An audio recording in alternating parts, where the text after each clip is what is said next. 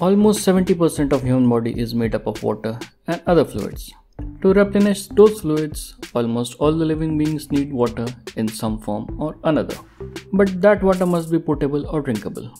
Drinking dirty water can lead to several health problems and diseases such as cholera, diarrhea, dysentery, hepatitis A, typhoid, and polio. But where do we get clean water? Water covers about 71% of Earth's surface and 97% of Earth's water is found in the oceans, which is too salty for drinking, growing crops, and most industrial uses. Only 3% of the Earth's water is fresh, which is found in glaciers, lakes, and rivers. India is blessed with a lot of rivers, which in turn quenches the thirst of all the Indians.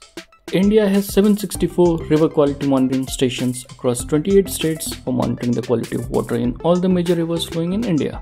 359 of these stations, that is only 47% of total, have reported that the water from the river around their vicinity is fit for drinking after treatment and disinfection. Remaining 53% of the monitoring stations do not certify the water fit for drinking even after treatment. This means that water across less than half the river stretch is fit for drinking after treatment. But this is not the same for all the rivers.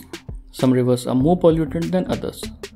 Out of the data collected by Central Pollution Control Board during National Water Quality Monitoring Program for 15 rivers in India, it was seen that Ganga and Yamuna from northern part of India, Suvarnrekha from eastern part of India, and Pennai River from South India are the most polluted. Only 15.1% of the stations on Ganga, 23.4% on Yamuna, 21.4% on Suvarnrekha, and 20% on Pennai have declared the water around their stretch fit for drinking after treatment. Krishna and Godavari rivers are a little bit better, with 44.3 and 43.3% of the water stations declaring the water around their stretch fit for drinking after treatment.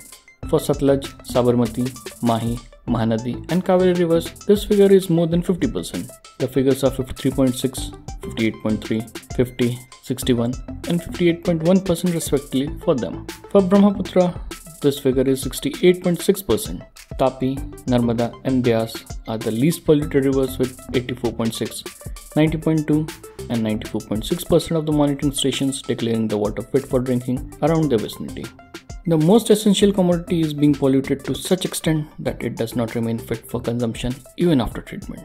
Hence, everything possible must be done by the stakeholders to keep the rivers clean, since only 3% of the all available water on Earth is drinkable, isn't it? This is all for today, guys. I hope that you have liked it. Please subscribe for more of such videos. See you in the next episode. Till then, take care.